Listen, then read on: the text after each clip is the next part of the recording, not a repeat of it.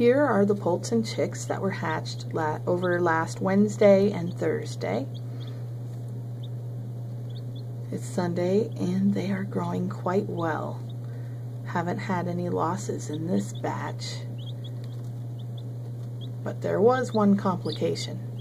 There's one poult among these who, when unzipping, became stuck when his shell membrane dried, and he was unable to push his way out after he was done unzipping.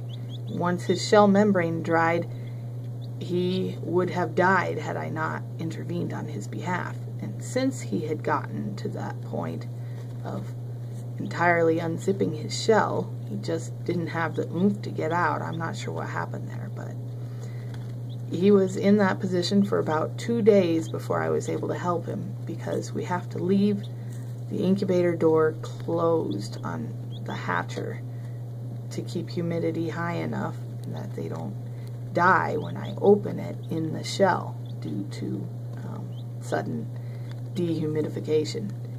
Anyway, so I went to transfer these little guys into the brooder, and I noticed that there was an egg that was screaming, and that tipped me off that there was something wrong and that that egg was in fact alive when I had thought it had passed away.